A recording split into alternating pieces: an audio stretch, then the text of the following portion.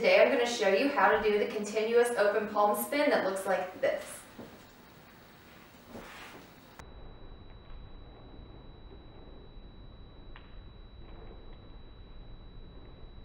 So the first thing that you're going to have to learn is a regular hand spin that looks like this. You're going to hold it this way with your fingers pointed towards you, thumb out, and your thumb is going to lead. You're going to go thumb up, do a full rotation, and then your thumb is going to lead on the way back down, and you're going to end in the same spot that you started. So, thumb leads all the way up, full rotation. A lot of people get stuck here and they can't make that full rotation, so turn your body a little bit to help it get all the way around. Thumb leads on the way back down, end in the same spot that you started. So do a few of these hand spins to get comfortable with them, and try to make that spin happen right above your head and not be finishing it on the way back down. Okay, so next we're going to do an open palm spin.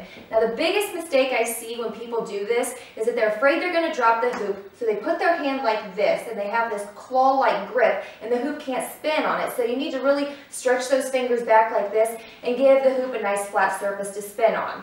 So you're going to start the same way that you did the regular hand spin. Holding it here, your thumb's going to lead, you're going to go all the way up. When you get up to the top, turn it slightly just to get the momentum going, then open your hand up and try to do a full rotation.